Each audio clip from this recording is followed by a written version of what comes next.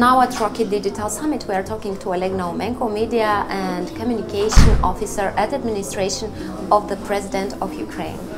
Hello, nice to meet you, Oleg. Hi there, thank you for having me and being a partner of this conference.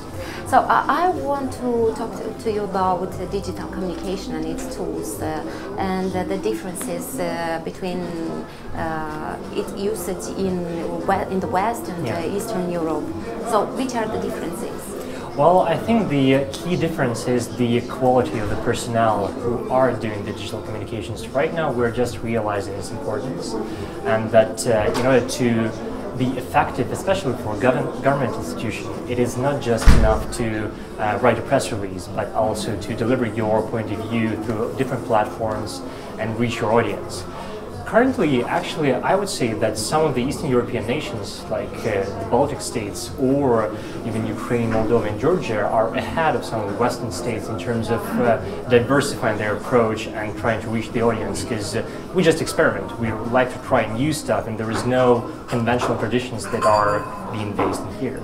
So in time of crisis, which digital tools do you use to communicate?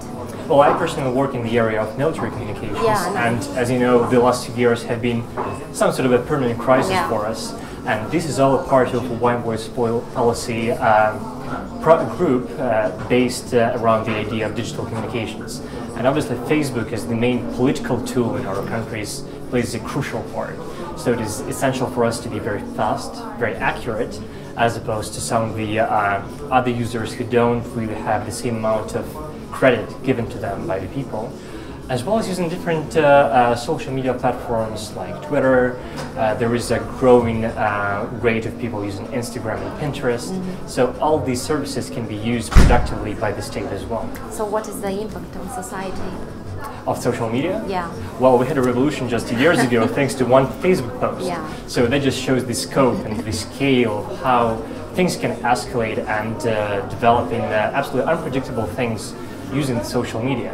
Right now, it plays both a positive part and negative part, because we are, as a country that suffers from the military invasion, face also the part of information warfare used by Russia and its proxies in terms of providing the fabricated information.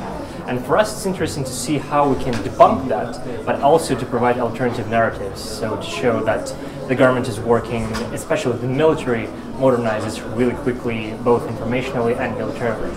So in the Ukraine-Russia conflict we are usually hearing the term propaganda. So why is this propagandistic information spread so, and how it is spread and how efficient it is? Well, I think it's one of the most interesting parts of the conflict as such, because as opposed to the old days where there were two different views of the world, capitalist and communist one, this one is much more sophisticated. And as one of the researchers of propaganda, Peter Pomerantsev, have told, it's not the war of information, it's the war on information.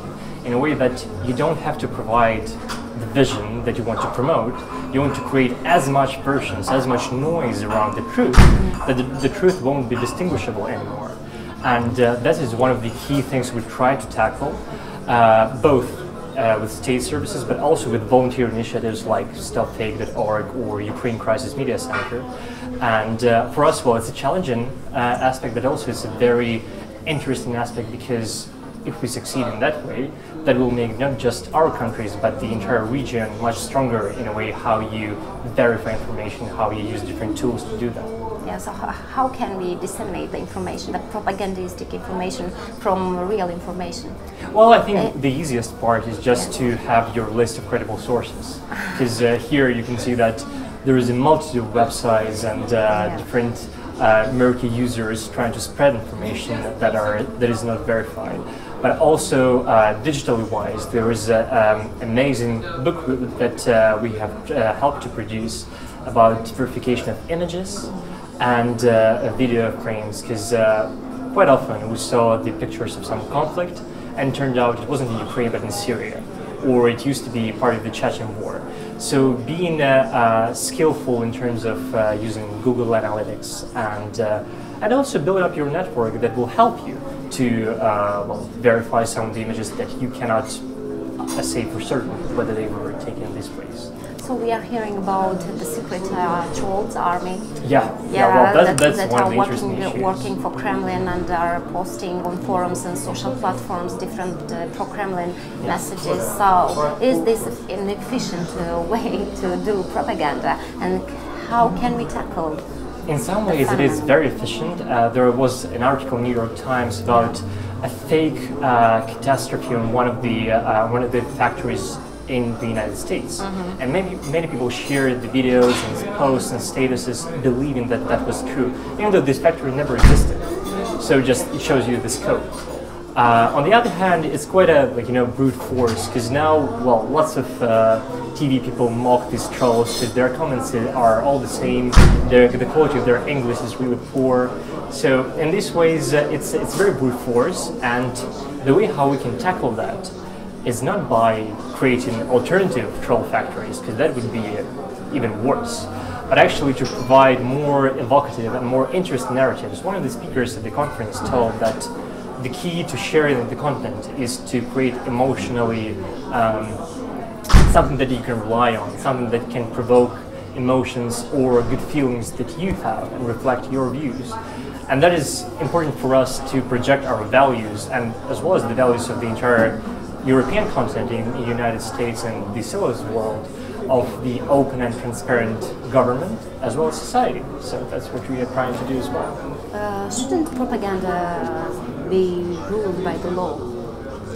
Well, it's very hard to regulate propaganda by law, because it evolves so quickly. And well, just a couple of years ago, we never heard of troll factories. Now there is such a phenomenon, and they can evolve and become ever more sophisticated. I think that one of the most efficient ways to tackle that is to unite around either civic initiatives or the public offices or private organizations that try to create a more balanced and more fair approach to information. That is done through journalism, objective and well, very highly skilled journalism that we are still trying to learn from, as well as from civic initiatives that especially keen on to debunking the fake and fabricated information. And this common effort will help to create a much more viable and democratic society. How is Ukraine fighting with this propaganda? Well, one of the tools is one-voice policy that we are part of, and the difference with other public offices is that we sit in the open space and can exchange information really quickly and very efficiently, but also that is all relies on to the fact that it is not vertical. Vertical integration doesn't work anymore. It's all about how you can talk to particular people from very different areas of expertise or profession, but they are opinion leaders or decision makers, and then the information can spread even more. And we found that this is the most efficient way, both for military communications or for any others.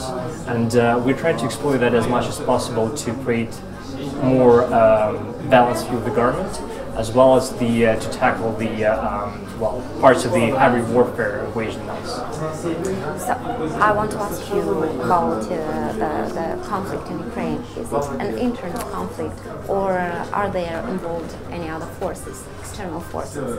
Well, it's definitely the biggest external force is Russia as a state, because even though one of the narratives that the Russian information machine puts on is that the conflict is internal, just one group of Ukrainians fighting against the other, which is not true, because we had lots of domestic conflicts before. Do you have proofs of that? Sure, there are photographs, images, videos, but most interestingly, there is a fantastic way how to identify that this particular Russian soldier has been at the Ukrainian soil, which is geotagging. And you probably saw one of the news features by Vice News called Selfie Soldiers, where a bunch of Russian soldiers just put their pictures on Instagram and other social media. And you can see that they were in the territory of Ukraine, and this is still the case today. So what do you think that the conflict will last? When it will be the end of it? I really hope it's going to be soon, and then our main area would be not to cover what is happening in the East, but how the military changes. But it's all up to first the unity of Ukraine and the West, both informationally, diplomatically, as well as militarily as well, because we have immense support in terms of military assistance that we get from the West, even though it's not lethal assistance. But also, it is very important to maintain the unity between the public offices and the people. And information hygiene and the way how we treat information is crucial to that. Thank you a lot for the Thank you interview. so much. Thank you.